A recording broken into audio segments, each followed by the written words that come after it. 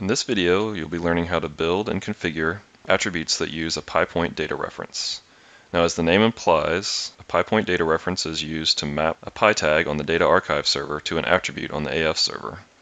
In this way, we can display the real-time data coming from the data archive through an AF attribute.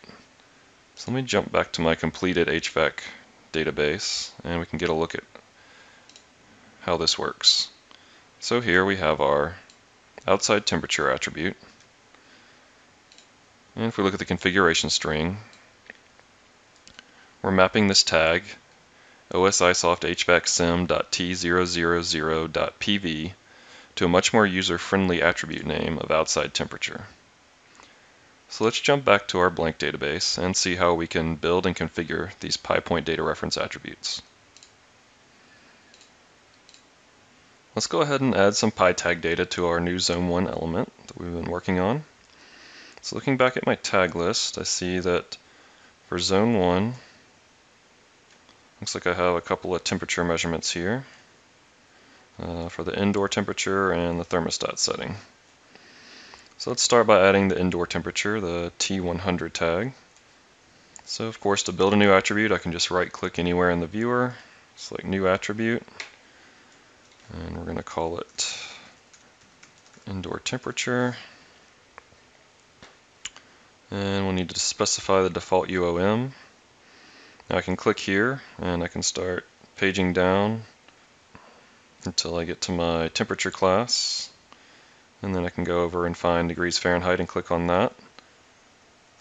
Or there is a kind of automated search feature built into the default UOM field. So if I just start typing degree, you can see it gives me all the ones that have the word degree in it.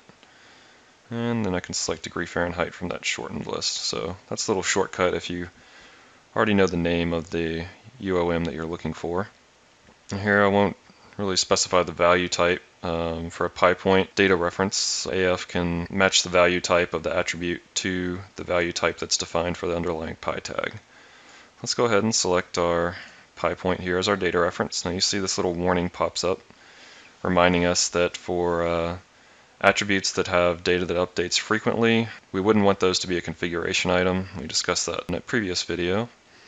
But you'll see when we select settings here to go into the GUI to configure the attribute, it automatically unchecks that box for us.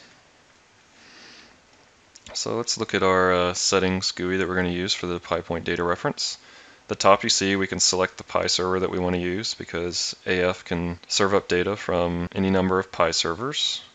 And if you needed to add one to the list, you could click this little ellipsis button, similar to the connections dialogues we've seen earlier. Then we get down to the tag name field, and I could type it in if I know it off the top of my head, or I can use the little tag search function here. Now here I've already gone ahead and filled in a tag search of star HVAC star T10 because I know that the two tags I'm looking for the Zone 1 temperatures will meet that criterion. And you see that it has indeed returned my T100 tag for the indoor temperature and my T109 tag for the thermostat setting. So I'll select that indoor temperature tag, select OK. Next it's going to want me to specify source units in the unit of measure field. Now this is different from the default UOM, which we specified out here. This is default UOM is the units that we want AF to use for displaying this attribute. The source units UOM is telling us what the incoming units are from the Py tag itself. So if we jump back to our tag list, we see that these tags are using degrees C. So I want to specify that here for the source units, and that way all of our unit conversions will work correctly on the AF side. So for now we'll skip the value retrieval methods section, we'll come back to that later, and I'll select OK. And here you can see my indoor temperature is specified in degrees F as we would like. The value type is a single, which matches the tag value type of a float 32. Float 32 is a single precision floating point number.